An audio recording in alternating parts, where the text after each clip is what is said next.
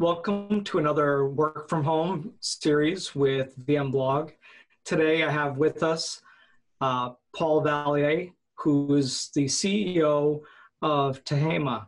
How are you doing today? Very well, thank you. Can you tell our listeners a little bit about the company? Sure. Tehama is a company that was founded just last year, but with a technology that was spun out of another parent company, which was called Pythian. And what our product does, what our platform does, is essentially what we call a service delivery platform. It is a purpose-built platform designed to exchange work over the internet. So essentially, if you have a workforce and you'd like to take delivery of that workforce's productivity natively over the internet, that's what our platform is designed to do. And as we're here today to talk about, work from home, I wanted to ask you, how has the pandemic changed the way companies are dealing with their workers? And I guess, what are you hearing from customers? Were they caught by surprise, or were your customers already putting solutions in place for things like business continuity? For sure, a lot of larger enterprises were caught by surprise. The data center edge device capacity to handle an entire workforce working from home was just simply not available for a lot of larger enterprise.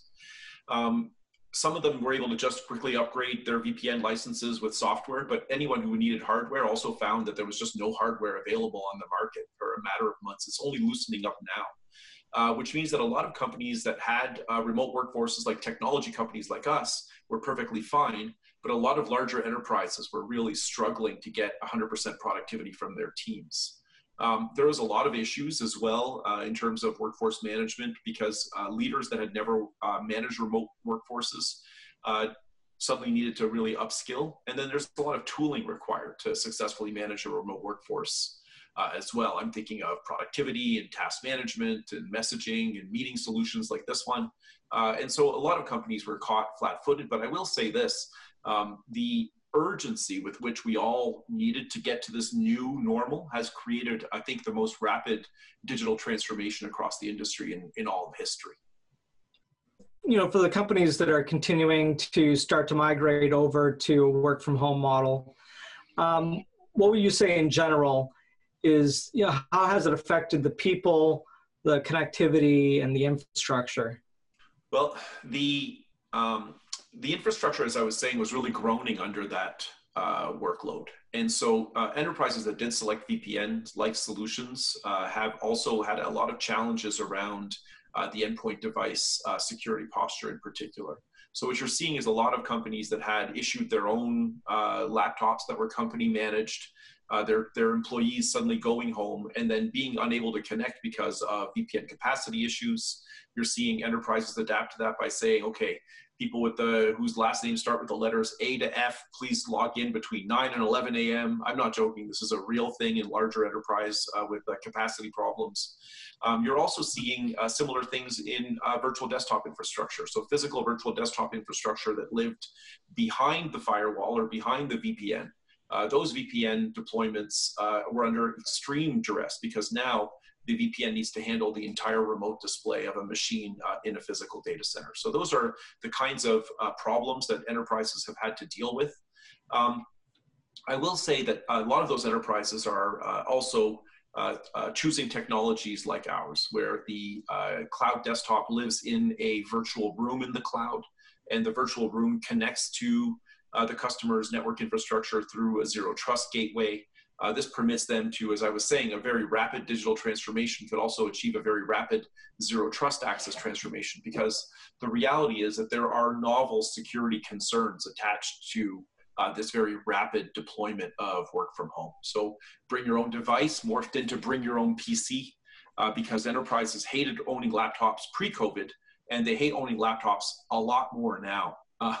And so, historically, VPN has done an inadequate job, but they were used so infrequently they didn't have the capacity. But also the reality is that VPN also is a surface area for risk. And so it exposes the customer to malware and other endpoint vulnerabilities, and it permits east-west network traffic and resource discovery and all kinds of other problems that you really don't want your team working from home to handle. And so these are the kinds of things that we're seeing across the industry right now as a result of the very rapid deployment of work from home technologies. And I know a lot of viewers are watching this series trying to figure out, ways that their organizations can better handle this whole work from home shift. Can you maybe talk a little bit about how your technology specifically enables the whole work from home paradigm? Sure. So what we do is we create what we call rooms. So if you think of we're trying to build something like akin to an internet for work. If you think of the foundational building block of the internet, it would be the router. If you think of the foundational building block of Tehama, it's something that we call a room. A room acts like an airlock for data. It permits the workers to come in, but it doesn't permit any data to escape. And then it acts like essentially inside a room, you can instantiate as many desktops as you want and empower as many users to enter into your network as you want. And then using our gateway technology, you can connect that room to only the specific network assets inside your secure perimeter, whether that secure perimeter is on the cloud or in a legacy data center, doesn't matter to us at all.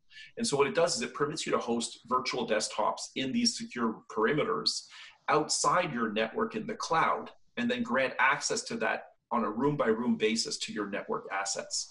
So this particular approach permits you to connect remote workers with mission-critical and data-sensitive systems. So this is our world is highly available, highly mission-critical data environments.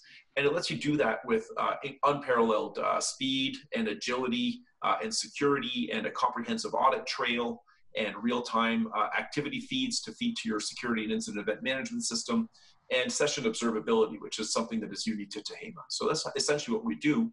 It's a purpose-built platform where an enterprise can build dozens of these rooms in various geographies, for various use cases. Possibly for example, this might be a room that you permit your third party to manage your SAP deployment with, or this might be a room that you enable your call center with, or this might be a room that you've built in Ireland or in Frankfurt for GDPR compliance purposes to make sure that the data doesn't escape Europe. So there's all kinds of reasons that you might want to teleport a workforce from one place to another, and we permit that including into private data centers. And Paul, what are some of the big questions that your customers are asking as they're moving to work from home? And how are you answering that? So a lot of larger enterprise customers have capacity on their minds because they're struggling to find enough laptops or waiting a long time for laptops to be delivered. So if you think of a larger enterprise with 10,000 users, for example, they're used to buying about 2,500 laptops a year. That's just how long a laptop lasts, and they're rolling them every year. And they're interested in, do we have the capacity to onboard 2,500 users? Fortunately, we're born in the cloud and a cloud native platform. So that sort of elasticity is built into our platform, and we're happy to say that we can just take it on. A lot of enterprise customers are very concerned about compliance. They're used to buying hardware and software and running it on their own premises and taking responsibility for its security posture and for its compliance posture. And when contemplating adopting a SaaS platform that directly permits and brokers access to their data assets, they're worried, like, is this going to be more secure than us? And so we answer a lot of compliance related questions. We are old hands in that world. The platform has its SOC 2 Type 2 and was built inside a SOC 2 Type 2 compliance bubble. And then the compliance is also supported with per room policy controls. So we have really good answers to these questions, but those are the ones that come to mind in the larger enterprise world about adopting a platform like ours.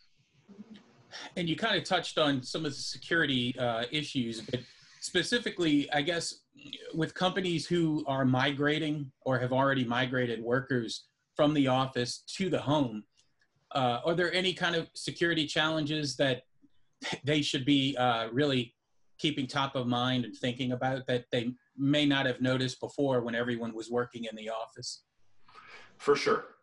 Working from home leaves employees vulnerable to cyber predators, essentially. And you can attack users with weak passwords. You can get them to broker access to their sensitive information.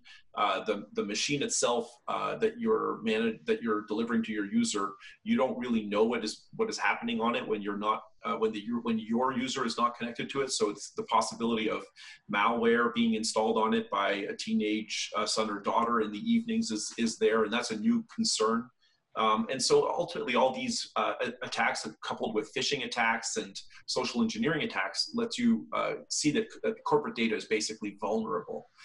The reason this is new is because people tend to rely on contextual clues of authenticity and legitimacy. And so you're used to recognizing your colleague because you know them and you work with them every day and you see them in the lunchroom every day, or you see their work badge, or you see them call from an internal extension. Working from home deprives your team of the majority of these contextual signs of legitimacy, and it really amplifies the risk of these kinds of attacks, and we're seeing them happen in the industry right now. The other thing that is worth pointing out is when an employee leaves the company, it can be very difficult and painful to collect and repurpose their equipment. This is especially a concern in, like right now we're in summer student season. So onboarding summer students for 4 months, when that means, you know, enabling, let's imagine you have 100 summer students, it means finding 100 laptops, imaging them properly, shipping to 100 different homes, and then trying to recollect those 100 at the end of the year. Or you can also imagine Airbnb with 1,900 layoffs, the pain of trying to recollect that equipment and then having a purpose for that equipment at a time that is, you know, it's a time of shrinkage. So those are the kinds of things that are really on the security and operations managers' minds right now. And obviously, that's part of the appeal of virtualizing that entire life cycle of owning the machine and deprovisioning the machine, which is something that Tehama does. What would you say is some of the key technologies that people should be using as they're making this shift to work from home? I would say that the remote work ecosystem is built on a foundation of a virtual desktop. So an orchestration and security platform like Tehama is a good example, but there are others like Microsoft WVD, for example, or Citrix Cloud. These are typical virtual desktop technologies.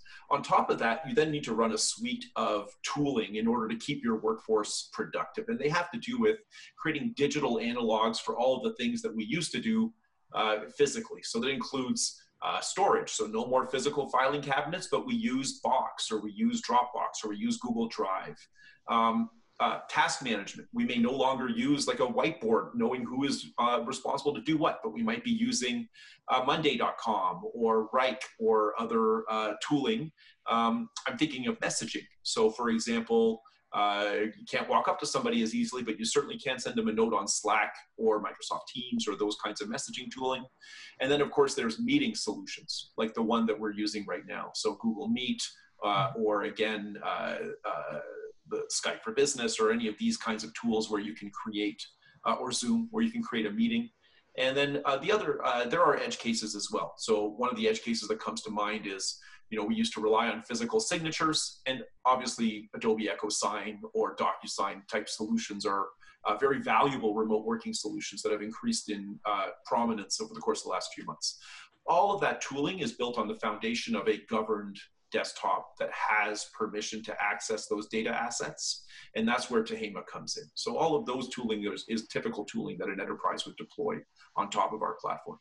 And as an industry expert, do you have any tips for organizations that what they could be doing better now to better prepare for some future event that could cause another work from home shift? Well, one of the things that I think it would be a tragic for any enterprise to miss the opportunity is to realize that soon their workforces will be permitted to come back into the office, but it will be gradual, and their offices may not have the same capacity that they had pre-COVID. So I think the most important thing is to take stock of what has been working better in your enterprise these past few months. And for every business, there are some things. I know in our business, there are many things that are working much better.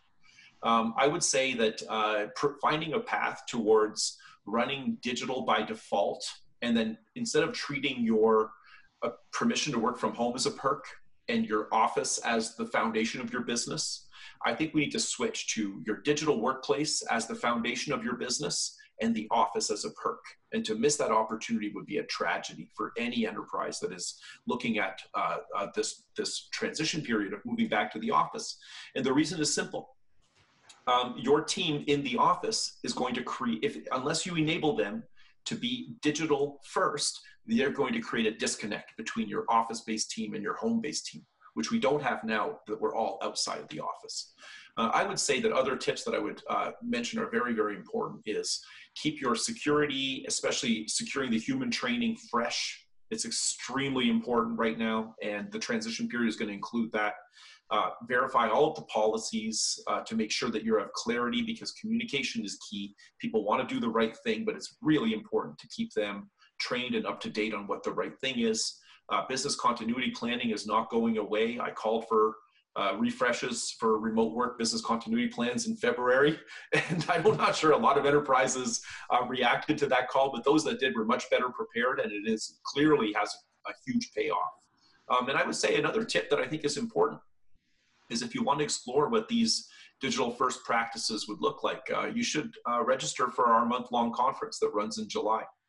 It's a free community event. It covers all aspects of remote work, including culture and talent, security and operations, business management, and so on. And we have a huge lineup of thought leaders that are sending 2 content sessions a day all month long, and it's called the Digital by Default Summit. I would love for as many of your audience that would like to attend to come. Now, we kind of talked about the future, and obviously a lot of people are going to want to continue to stay working at home in their shorts and not having the commute and all those good things that come along with it. For businesses, how do you get people to come back to the office after they've been working remotely? And is there a cost savings for having them, maybe keep half of their workforce at home? There is no question in my mind that the new normal will not look like the old normal. I'm hoping it's a digital first new normal because of the tragedy of failing to stay in this new world would represent. But this digital first new normal presents new business strategies, much like you're telegraphing. And I think that those are going to be an important dynamic over the course of our next 10 years. I'm a remote work entrepreneur since 1997, so I've been predicting this future for as long as you can possibly imagine. But the reality is that I sometimes wake up and feel like we're living in 2030. That's how fast the changes have been. You see Facebook, Twitter, and Shopify having announced permanent work from home policies. This isn't possible for every business and every workload in any given business, but it is possible. And if you are digital by default, you have unbelievable access to talent opportunities. Like why would you prefer, just rationally, if somebody's going to be working from home anyway, why would you prefer to employ them in New York City rather than Allentown, right? Allentown, same time zone, same accent, right? It's just literally, there's literally no possible reason that you could prefer someone in Manhattan and paying that kind of rent. And so what that means is that we can aspire and hope that these remote workplaces can help us heal the rural-urban divide, help us reinvigorate our small towns as enterprises do the rational thing, which is look for the best talent at any given price point. And that talent is going to find happy homes outside these overheated real estate markets like New York City and San Francisco. And so I believe that is a phenomenal path to opportunity for talent and path to talent for enterprises. And I'm very excited about the future that brings. I just want to point out, not every worker wants to work from home. So one of the cool things that's happening right now is our offices have about half the capacity they had pre-COVID. But the good news is half of our teammates don't want to come back. So we have the capacity for almost everybody that wants to come back right now. But there is a huge contingent of our workforces that prefers to work in the office, that relies heavily on the social dynamics of the office to feel connected to their colleagues, to feel emotionally connected to their workload, to feel emotionally connected to the enterprise's mission. And for those people, they'll be delighted to come back to the office. So I predict this kind of a hybrid team dynamic to persist for quite a long time. And a lot remains to be seen, but that's my prediction. Well, Paul, I definitely appreciate your time and your expertise sharing that with our audience today. I wanted to, before we let you go, find out where can folks watching learn more about your technology. I know we talked about the summit, and we'll be sure to put a link so folks can find more information specifically about that. But what about technology, and do you have any resources maybe on your website that people can download that specifically talks about work from home? Oh, for sure. I am a huge believer in the power of contributing to the community as a mechanism of building credibility and brand. So it's like a very generous form of marketing, but it really resonates with the culture we're trying to build in the business. So on Tehama.io, you will find a blog with enormous resources, along with white papers and ebooks and webinars galore. There are a lot of valuable resources there on Tehama.io. But I think that another really important thing to point out is that this Digital by Default Summit is also a love letter to the remote work community. It is a community-oriented event. It is a non-commercial event. No money is changing hands. The sponsors just help us reach our audience, that's all. And I really encourage the community to congregate and get involved in the event. There are going to be phenomenal networking events. And I firmly believe that meeting peers and thought leaders that are dealing with or have dealt with the same problems that you're dealing with is an incredible accelerant to doing things right the first time. So I really believe that attending these kinds of events is very valuable as well. Well, great. Well, the summit sounds great. We'll do our part to try to get people to register, get out there and watch and see what you guys are showcasing. Great. Thank you very much. I hope you enjoyed this video. If you'd like to see more of these VMblog videos, please hit the like button and subscribe. And it's important, if you want to get notified the next time we post a video, please hit the subscribe and the bell notification.